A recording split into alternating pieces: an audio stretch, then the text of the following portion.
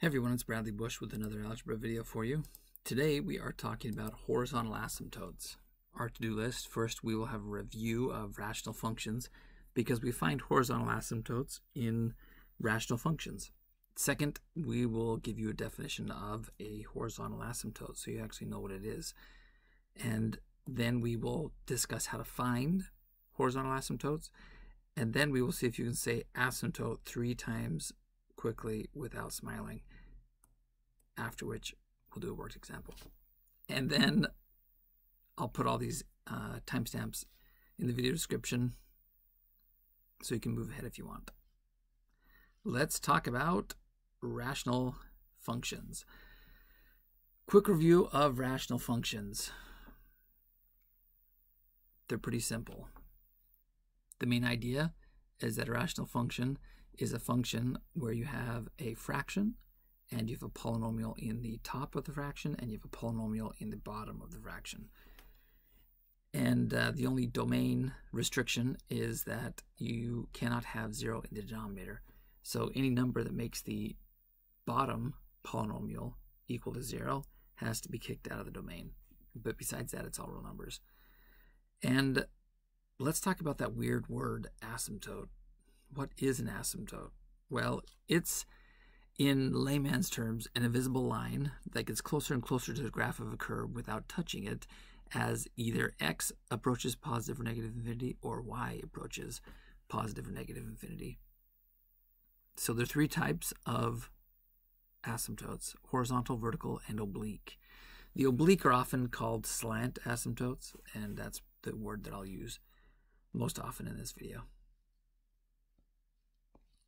Here are 2 common rational functions. The first one is the reciprocal function 1 over x. It kind of looks like a mirror image, two kind of bows, if you're thinking of bow and arrows, and the bow and arrows are pointing towards the origin as if they're going to shoot an arrow through the origin. And the bows are kind of pulled back slightly, so they're bent a little, and one of those bows is in the first quadrant, or the top right part of the graph, and the other one is in the bottom left part of the graph, or quadrant 3. These, you see, they get closer and closer to the xy axis, but they don't actually touch. The reason they don't touch is because there are horizontal and vertical asymptotes there that keep them from touching.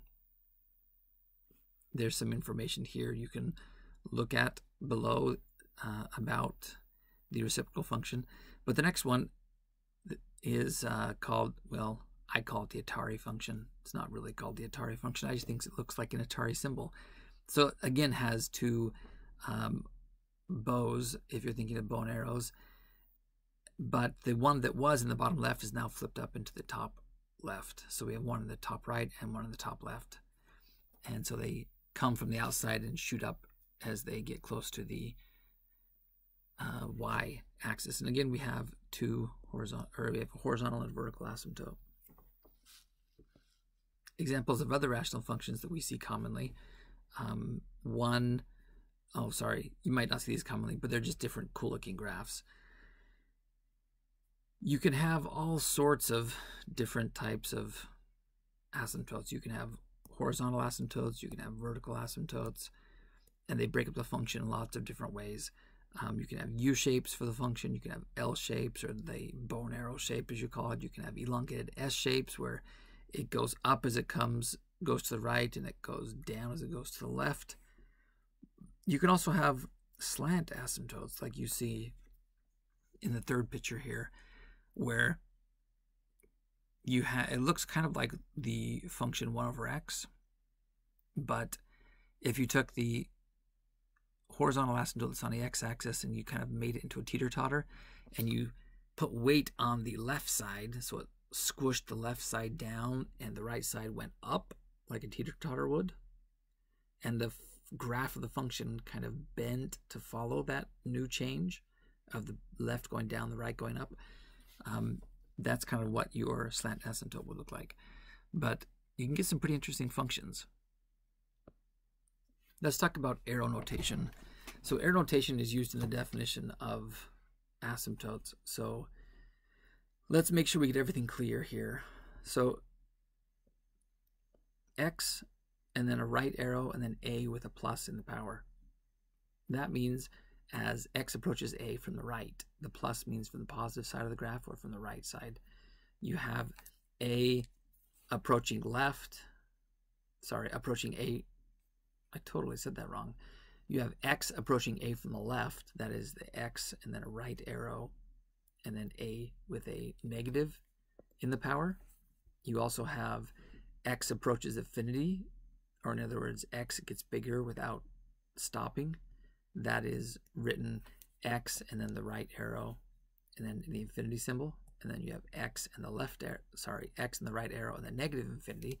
That means x approaches negative infinity or decreases without bound. Here's the definition of a horizontal asymptote. So a line, horizontal line, y equals a, where a is just a constant, like 5 or 4 or whatever. Excuse me. The line y equals a is a horizontal asymptote of f if one of these following scenarios occurs. So as x approaches infinity, if the function value, the y value, gets closer, or f gets closer to a, so it could come up from the bottom left and go up and get closer and closer as it curves over right. It can get closer and closer to that horizontal line, imaginary line, y equals a. Or it can come down from the top and then as it goes right, get closer and closer. Or it can come down from the left, get closer as it moves, come down from the right and go to the left. There's so many different options, really. These are just a couple. But either way, the point is as x moves towards positive infinity, the function goes towards the a value, that line gets closer and closer to that horizontal line. Or as x goes towards negative infinity, if the function moves towards that line y equals a, and there are lots of different options for that happening. It could come up, cross the imaginary line, and then curve over to the left, and then as it curves over to the left, it kind of flattens out and gets closer to that horizontal line. Or it could just come up from the bottom, and then as it gets closer and closer to that line y equals a, it kind of curves and bends over and kind of aligns itself with it as it moves left or right, depending on which way it's going. But in any of these cases, as x is approaching positive or negative infinity, the function is approaching that imaginary line y equals a. How do we find horizontal asymptotes? I'm going to first talk to you about the mathematical rule, and then I'm going to give you a snowman rule, which is just something I made up, but it's amazing because you will never forget how to find horizontal asymptotes if you know the snowman rule. So first of all, let me make sure I define this rational function. This rational function is f, and it's got a polynomial on the top, and it's got a polynomial on the bottom. So the number in front of the leading coefficient, talking about the leading coefficient, the number in front of the variable, the x with the highest power, I'm going to call that a sub n. And the number in front of the term with the highest power in the bottom, or in other words, the leading coefficient to the bottom, we'll call b sub m. So if we compare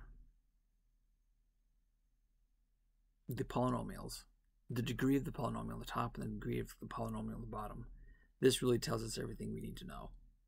The degree, by the way, of a polynomial is the biggest power you see, and the biggest exponent you see in the top and the bottom. So in the top, our highest power is n.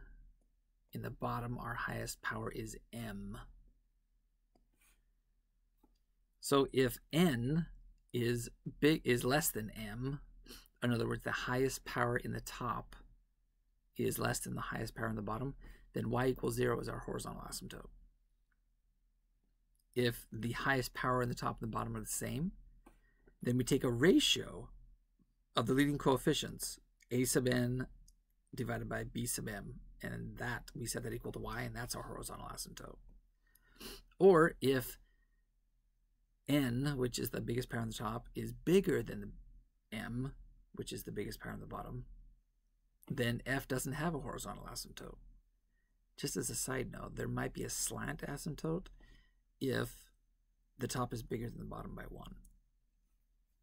So let's talk about the snowman rule, because I think the snowman rule is much easier than remembering all of that stuff. So if we compare the size of these snowballs, I think most of you out there have built a snow. No, I take that back. If you live in Arizona, maybe you haven't built a snowman, but you've probably seen Frozen. You want to build a snowman? I'm sure you all know how to build a snowman. And if you looked at these different ways of building a snowman, I've got 3 different options here.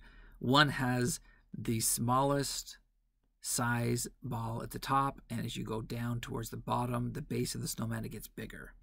That's one option. The second option has all of these snowballs the same size, which isn't bad, right? If you've built a snowman, you know that's not bad. It could be a little unstable, but it's not bad. It works. It's okay. And then the third option, the top of the snowman is the biggest snowball, and as you go down towards the base of the snowman, these snowballs get smaller. That is a terrible way to build a snowman, because the base is where all the weight is, and it's going to fall over. That's a terrible, terrible snowman. So if we think of these 3 ways to build a snowman, we can remember everything we need to know. If we think of the size of these snowballs as the size of the exponent in the top or the bottom, if the top exponent is smaller than the bottom exponent, which is what we have in the first scenario with the snowman here, the top ball is smaller than the bottom snowball, then y equals 0 is our horizontal asymptote. If the top ball is the same size as the bottom ball, meaning the top exponent is the same size, the biggest exponent at the top is the same as the biggest exponent in the bottom, then y equals a sub n over b sub m. So we take it from that fraction we're talking about is the horizontal asymptote. And if the top snowball is bigger than the bottom snowball, there is no horizontal asymptote. So if you can just remember the snowball idea, the snowman idea, that if the top ball is smaller than the bottom ball, y equals 0 is the horizontal asymptote. Or if the snowball is built normal, the way that you normally see a snowman, then y equals 0 is the horizontal asymptote. If the top snowball is the same as the bottom snowball, you have y equals a sub n over b sub n. That's just the ratio of the leading coefficients. And if the top snowball is bigger than the bottom snowball, there's no horizontal asymptote. You might never forget the snowman rule. If you forget anything else in this video, or everything else in this video, you probably won't forget the snowman rule. Let's do a worked example. Find the horizontal asymptote if any of the following functions. So I'm thinking snowman rule here. So I'm going to compare the highest exponent at the top and the bottom. Because 1, or the top one, is smaller than the bottom one. So this is the top, this is the bottom. Because the top is smaller than the bottom, which snowman rule is that? That's the one we like, right? That's the great way to build a snowman. Then that means y equals 0 is our horizontal asymptote. Let's check the second one. We look at the highest exponent at the top and the highest exponent at the bottom.